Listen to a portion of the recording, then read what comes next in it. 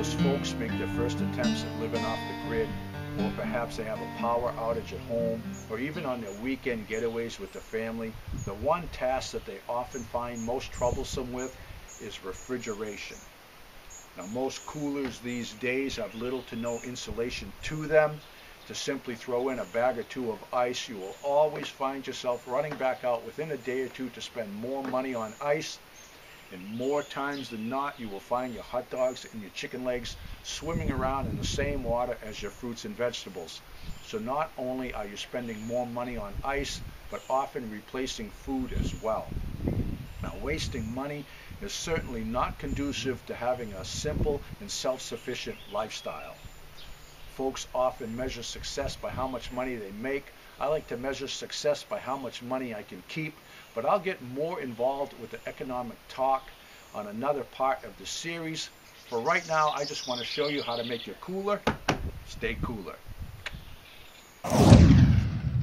Now, back in my cabin videos, you heard me talk of this bubble foil. I speak very, very highly of it. It's just got so many uses. It's just wonderful stuff. Using it as an insulator, it just can't be beat. So I'm just going to use this bubble foil to really enhance the performance of this Rubbermaid cooler. I really don't know if there's any insulation in this cooler at all. I don't believe there's any in the cover at all, because I can see a hole and it just looks like it's airspace.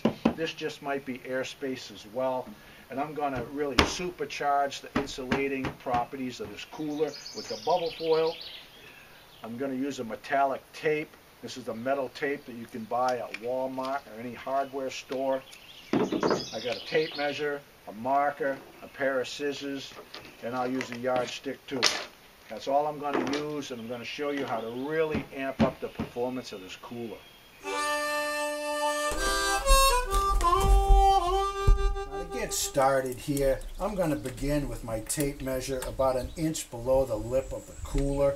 The reason is, when I put my frost blanket in here, I don't want it to be getting in the way of the lid. I don't want it holding the lid up. I want it sealed nice. So I'm going to go ahead and start there, about 1 inch below. I'm going to measure down to the bottom corner of my cooler, hold the tape down, continue measuring to the next corner, and I'm going to measure up to the upper corner, and I'm going to measure back over, and it comes out to be about 45 inches, and I'll give it another inch or so just so I have something to tuck in. I'm going to mark that on my bubble foil. I'm going to do the same thing over here. I'm going to start out, I'm going to measure my tape, continue measuring all the way across, back up to here, comes out to be about 41 inches. Now, it's going to be very difficult to see here because this is such a reflective surface. But I have a grid marked out here. And remember, if you ever seen a cardboard box that was not folded up yet and it had score marks in it, it would look similar to this. You would have a front, a bottom, a back, and a top, and then the sides. But I'll give you an example. The dimension I measured for here is the first dimension that goes from here down to the bottom of the cooler. And then the next dimension from this corner to the back, and then that dimension up, and then the dimension over. So I have those dimensions here. This is from the top of the cooler down to the bottom, then across the bottom, from the bottom to the top, and then from the top corner back over to the front, which is here. And this is all going to get folded up like this. This section will be the front part, this will be the bottom, this is the back of the cooler, and this is the lid. It's going to go like that, and this is going to fold up like that, and then over, back like that.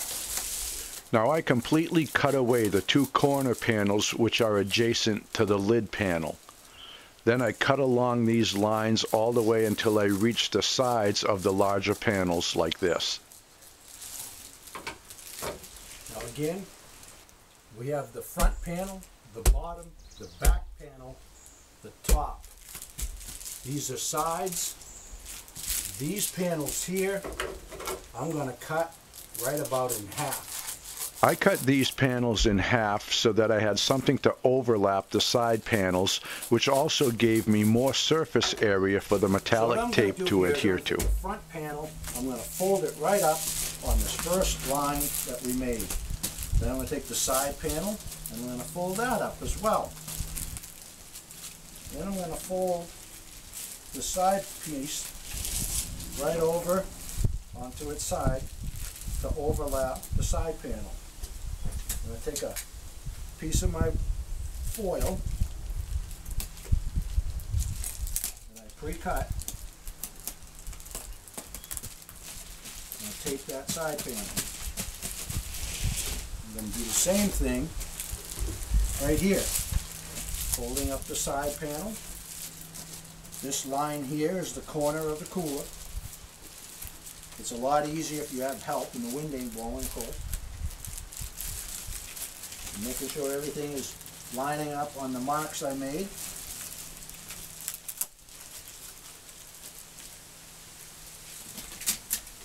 Take a piece of this foil tape, tape the seam, fold it in place.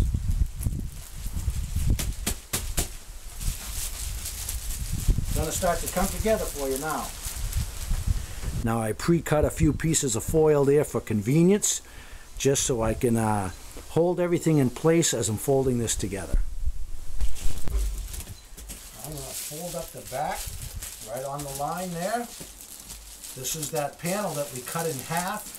I use these just basically to give me more surface to tape to. Take one of my little pieces here, take it in place for now. Once I get it to this stage here and it's just tacked together, I'm going to go ahead and do a dry run and make sure it fits nice in my cooler. Everything seems to fit just fine. Now that I have it fit inside the cooler, I'm going to go ahead and take some of the metallic tape and I'm going to go ahead and tape the corners and get them nice and secure while I have something to press against. A piece of metallic tape, get it centered right there in the corner, press it right in, get that corner taped up. And I'm going to repeat the process on all four corners. Okay, once you have it to that stage there, go ahead and fold the cover down. Make sure the cooler shuts okay. If anything is holding the cooler up, just do a little bit of trimming. Now I'm going to remove this. I'm going to go ahead and tape up the seam much better than it is now.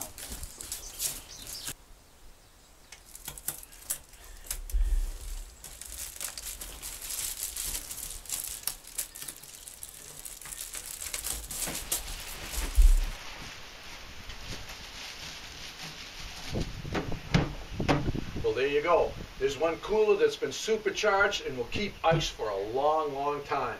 Now, if you prefer to use ice bags and you end up with some water in your cooler, it's not a problem at all. Just slip your insert right out. You can hose it out, put it out in the sun to dry. If you end up with some meat juice in there, just a mild bleach solution, you can clean it all out. This stuff is wonderful. It doesn't absorb water at all. And I highly recommend that you use the metal tape and don't use duct tape or something like that that will absorb water and eventually mildew. You won't want to have that in your cooler. So we're going to go ahead and head on inside now, and I will demonstrate how I make my saltwater bottles and describe some of the other benefits that I have from using those. So let's do that. Well, now that we got our little cooler blanket all made up, let's get on the topic of ice. Now, you will rarely ever see me spend money on a bag of ice. I make all my ice at home, but what I put in my cooler are salt water bottles. I like to use these square juice bottles. I like the square ones because they stack up nicely. There's a lot less wasted space in my freezer that way. And I don't fill these with straight water. I make a salt water solution, which I will demonstrate in a minute. And the reason I use salt water is salt water freezes at a much lower temperature than regular ice. Therefore, the ice is that much colder and it lasts that much longer. The only precaution you want to take when using salt water bottles, because the ice is so much colder than normal ice, that it will freeze anything that is next to these bottles in your cooler. If you took a steak that was thawed out and set it between two of these saltwater bottles, it will literally freeze the meat in your cooler. So you want to keep your eggs and your produce and certain items like that away from the saltwater bottles. But I use little pieces of that bubble foil just as a little insulator blanket. But I will demonstrate all of that here shortly. I just use normal table salt for my saltwater bottles. I'll generally run about 1/4 cup in a bottle this size. This is a 2-quart container. I'll fill the bottle right to about there. You have to leave room for expansion. When the ice freezes, it expands, and if you put that tight, it'll blow the cap right off or split the bottle. Now, when you're finished up with your project, you'll have some little pieces of the bubble foil left over. You don't want to be throwing these out. These make very handy little barriers that'll go in between your saltwater bottles, in between sensitive items like eggs, your vegetables and stuff like that, because those saltwater bottles will freeze up your vegetables really fast and it kind of ruins them. So just having a little barrier like that in between them will work just fine. Now, one way that I like to set up my cooler is I'll have the saltwater bottles right next to my beer. It keeps them really frosty and right on borderline freezing. Then I'll take these normal ice packs and put that right next to the salt water bottle, and then have my other perishables right here. Now, the salt water bottle, because it's colder than the normal ice, will help keep this stuff frozen a lot longer than normal. So I can do it that way. The beers stay nice and frosty. This has more longevity due to the aiding in the cold saltwater bottles here, and then I have my other perishables here, and all inside the cooler blanket. It lasts a long time. Now, one thing I do here at the homestead that saves me a bunch of money is I make tons of these saltwater bottles.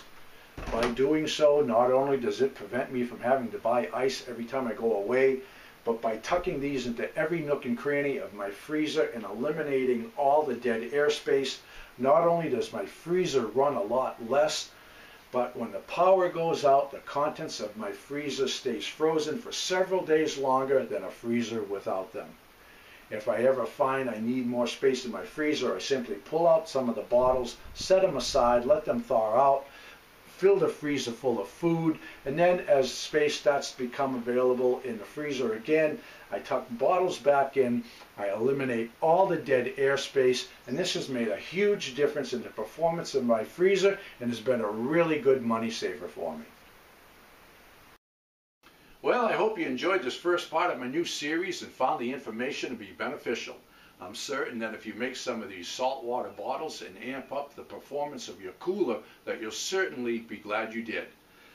It'll save you a lot of money in ice, and saving money is just good backwoods logic. So all the best, and God bless.